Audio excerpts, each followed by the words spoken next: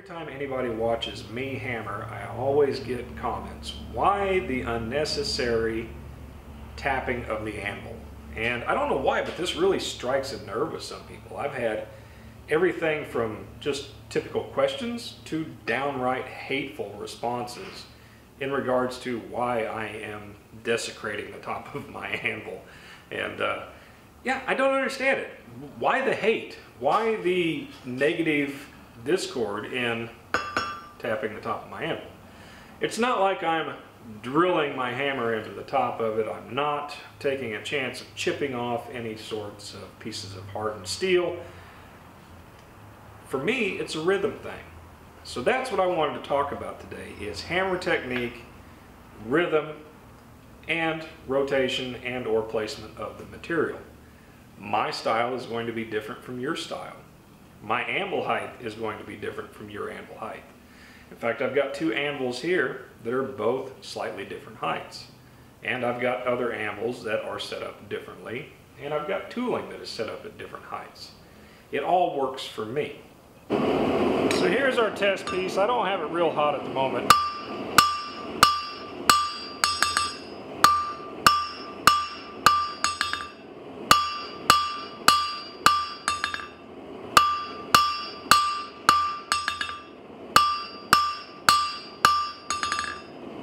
There.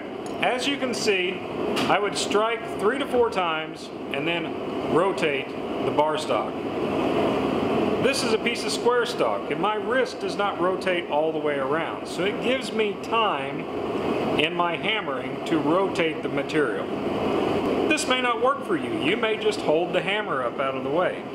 You may just rest the hammer on the face of the anvil. Or, you know, you may stand here and twirl the hammer around. It's hard telling what you do. But for me, this works. Now, of course, if I'm going to draw this material out, I'm going to hit half on, half off.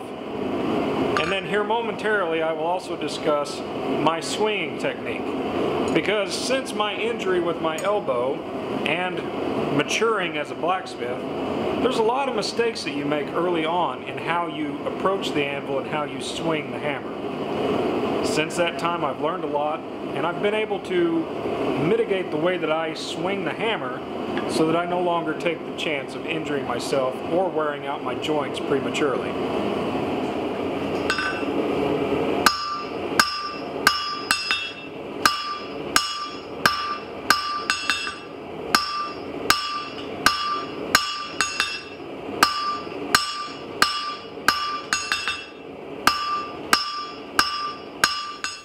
So as you might have seen in the previous clip, when I am hammering, I try to keep my elbow in a stationary position. I lift with my arm, elbow, and shoulder consecutively. Everything is in motion together. I'm not extending my elbow. I'm not trying to come out this way and hit. I'm not putting my thumb on the back of the hammer, which will cause things such as tennis elbow prematurely. Now, there's carpenters and stuff that hit and swing with just their elbow and their forearm constantly, and they may have a full, lifelong, fruitful career without ever really injuring themselves, other than just minor arthritis. Myself, unfortunately, I wasn't blessed in that department. I have the beginning stages of rheumatoid arthritis. The doctors have done blood work and all sorts of other tests, and they believe that's what it is. I have flare-ups, and you know, it's not anything that's crippling or is going to cause me to quit blacksmithing, but I have had to adapt my personal way of doing things to that. I try not to use too heavy of hammers. I do have some 4-pound hammers that I will utilize, but typically out of most of my forgings, I may only use those for 30 minutes or so out of an entire day. Most commonly, I will use a 3-pound hammer. Now this is one that I've, since becoming a little bit more mature as a smith, I've got it dressed the way that I like.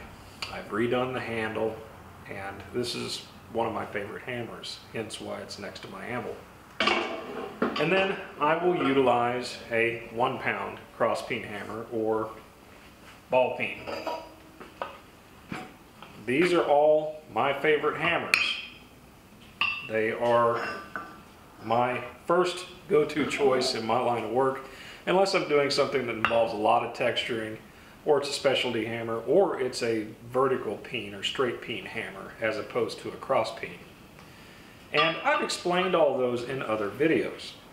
Now, as I said, I try to keep everything in unison. Forearm, I think I said arm earlier, but forearm, elbow, shoulder, everything works together. The majority of the movement is coming from my shoulder, okay? Now, what about rotator cuffs? What about, I get you. There's really no, from a Smith standpoint that's been doing it now for over 5 years, there's really no right or truly wrong way. It is whatever is comfortable to the user. Now I've branched away in talking here, away from the tapping of the anvil, but really there's nothing much more to say. For me, it's a rhythm thing. It helps me keep time. I don't go to hammering on one side of a piece of material for an extended period, 18, 20 blows as opposed to 10 on the other, and then I have to go back through and try to straighten things out. Me, everything is very methodical, and I like to try to keep things even. So that's just me. I hit 5, 6, 10 times. I tap the anvil, allowing my other hand time to rotate, allowing my eyesight to line up with the material so that my muscles and everything, I strike without smacking the face of the anvil. Everything works for me. Now, is it a waste of time? Is it a waste of energy? Am I potentially damaging the anvil?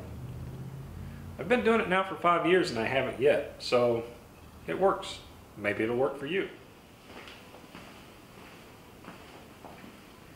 Okay, so not to point any fingers or single anybody out, maybe they just didn't quite understand my technique and the fact that it works for me. Again, I don't understand why there's so much retort, why there's so much almost hatred in an individual and their hammering style. I've been making YouTube videos now for a few years. I've ran a moderately successful blacksmithing business for 5 years, and I've been able to avoid significant injury to myself. In fact, when I talk about injuring my elbow, I have a full thickness tear of the extensor tendon, and they conducted an MRI May of last year, and I had to take some time off, hence why the YouTube videos weren't coming through, and it probably needs surgery, but I've been working with it since then. I know my limitations, and I've adapted my hammering style so that I don't injure myself even further. Also, I like to think that during the time that I'm rotating the material and I'm repositioning and or I'm resting the hammer or tapping the top of the anvil, it's kind of like a small break for me. It's not consecutively hitting the material. Now, is it allowing the material to cool? Yes. But as you've seen earlier, I moved the material on this and it wasn't all that hot. So it's more or less a matter of preference. I'm fortunate that I've got a Majestic forge. I've also got a Devil's forge. I've got a coal forge. I started with a coal forge, a brake drum forge. So I've been well-rounded in understanding what types of material works with certain degrees of heat. Now, when I pulled this out, this was a dull orange, not even quite red yet, and by no means yellow. So I knew it was going to be hard to move, but it also allowed me to demonstrate my point in hammering. So discredit that, if you will, as far as a smith not having the material hot enough. Now, before I let you guys go, and I know this is going to be kind of long and you guys really don't like talking videos, I want to discuss anvil height, because that correlates very much in line with how you lift your arm or you manipulate your elbow and forearm in your hammering process. This anvil here is actually a little high. It is not the typical knuckle height. In fact, it hits me at about mid-hand, okay? It works for me. It may not work for you. I'm right at 6 feet tall, okay? So I don't have an exact measurement on it. I did when I created the anvil stand, but I'm not using any top tools. I'm not using different apparatuses such as guillotine tools that, stick into the hardy hole on this. I'm not trying to manipulate 2-inch thick bar stock. The majority of the material that I do in my shop isn't over 1/2 inch to 3/4 inch. Occasionally for some certain projects we will do 1 inch bar stock, but it's extremely few and far between. Now, this anvil here also doesn't have a step. It's closer to my forge and it's significantly lower. Now, this one, if I was to hit something that I really need to put a little bit more force into, which you're supposed to let the hammer fall, so using a bigger hammer and trying to manipulate bigger material, I might utilize this more. Like I've mentioned in other videos, my tooling and that sort of thing is at different heights throughout the shop because it works for me. So in addressing the trolls and the seemingly hateful rhetoric on YouTube in the comments section, yeah, I do tap the anvil. I do tap the anvil quite a bit. It works for me. And I'm the one making the YouTube videos.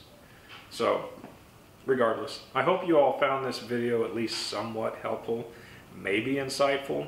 Maybe you'll take something away from this that you've been struggling with as a smith yourself as far as comfort in hammering for extended periods of time.